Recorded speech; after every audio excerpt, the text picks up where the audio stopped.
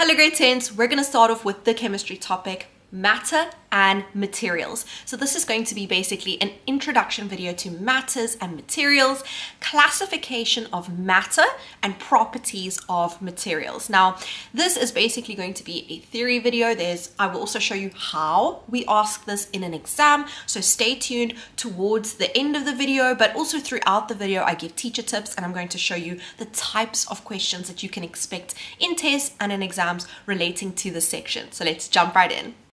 Right, let's jump right into the video, matters and materials, classification of matter. So behind me, you can see a whole bunch of different types of matter. We'll go into what makes matter matter. And the first thing that you need to know is that matter has mass. Okay, you know, mass as in something measured in grams or kilograms. So matter has mass. Okay, and matter occupies space. So it has a volume. Those are two very important things to note about matter. Mass and volume.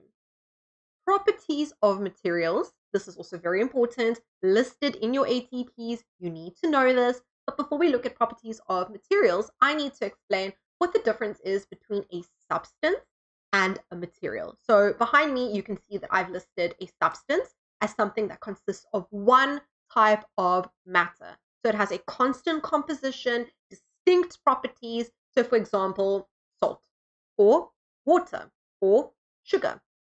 Materials are objects that are made of matter. We do things with materials. Like for example, paper or wood or metal. These are materials. Slight difference, but we're going to be basically looking at properties of materials.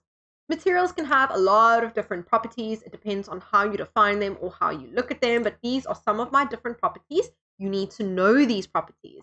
So these can often be asked as definitions. You can be given a list where you have to choose the correct properties for the correct materials. And our first property is strength.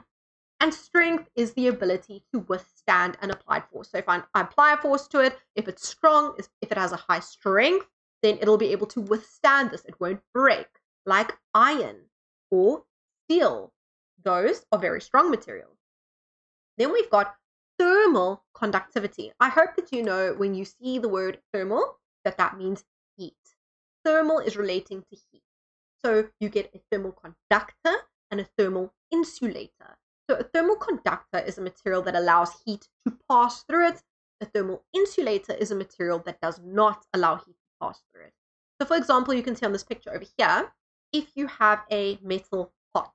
So generally metals are good thermal conductors. You know, you're not going to touch the metal handle with your hands because it's going to burn. That's because metals are good thermal conductors. They allow heat to pass through them. That's why you would use something with maybe a plastic handle, or you would use a cloth to touch the pot.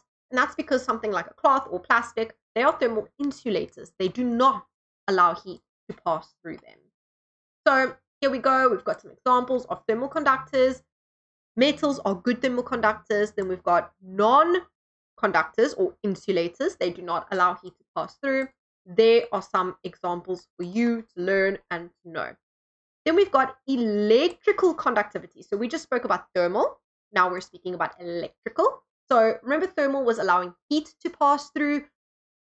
Electrical is allowing flow of charge or electricity to pass through. So an electrical conductor allows the flow of charge. An electrical insulator does not allow the flow of charge, and you do get semiconductors. That means that under some circumstances, they allow charge to flow through or pass through, but not under others. Okay, so some examples. Electrical conductors. Once again, surprise, it's my metals. And that's why I use something like copper wires in circuits. So metals are good electrical conductors, and also a non-metal that is a good conductor of electricity is graphite, which is basically made from carbon. Okay, one type of substance that's made from carbon. Non-conductors of electricity. Plastic, ceramics, fiberglasses, and diamond. Now, diamond's also made of carbon. Okay, graphite and diamond, both made of carbon, but graphite is an electrical conductor, diamond does not. And then we've got semiconductors, so semi-metals, silicon, and germanium. So under certain circumstances, they will allow current to flow through them, and under others, they won't. Then we've got another property of material called brittleness. So brittle materials are hard, but they break easily or they crack easily, like glass. Okay, hard. Tap a piece of glass, it's hard, but it can crack. It is brittle.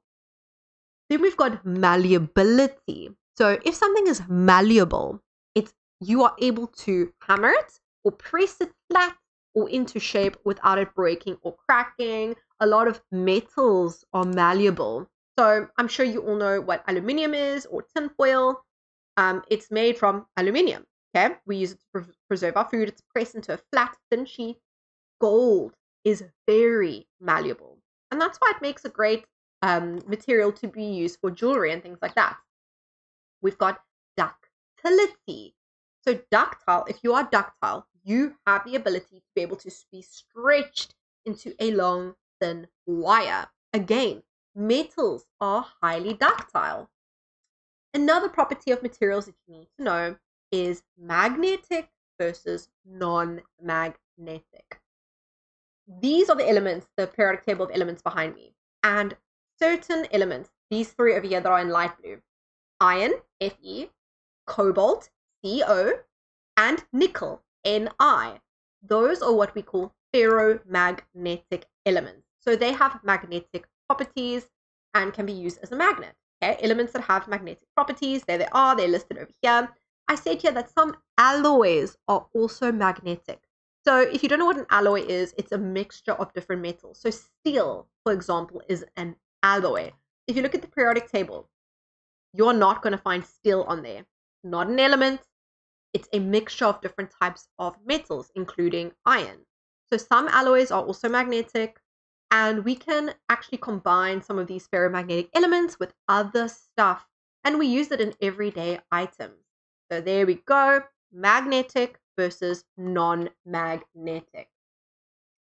Another property of materials that you need to know is density. So density is mass per unit volume. Now, if someone says per, so the word per, it means divide. So we take our mass and we divide it by our volume. If you ever forget how to calculate density, think about the heart.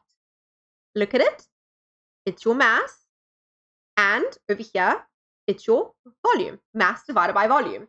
So if you take a look at these three different types of materials that I have over here, I've got foam, I've got diamond, I've got iron. In these scenarios, I've got 1 cubic centimeter of all of them, which means the volume is the same. So in 1 cubic centimeter of foam, that's the mass.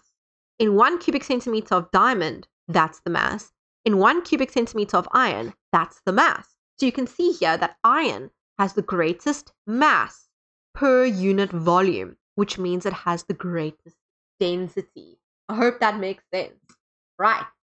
2 other properties of materials that you need to know that we will be doing in the kinetic molecular theory coming up in this section of work. The melting point, we've got melting point over here, and we've got boiling point. So melting point is the temperature at which a solid becomes a liquid. Boiling point is the temperature at which the vapor pressure of a substance is equal to the external atmospheric pressure. I will be going through these in a lot more detail in those kinetic molecular theory videos, so please subscribe and watch those videos for more. But this is basically a summary of all the different definitions to learn for properties of materials.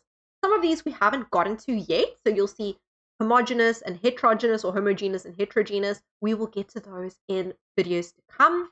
We also have some more over here. Element, compound, pure substance, that's coming in videos in the future. So let me just move myself over here so you can see the definitions.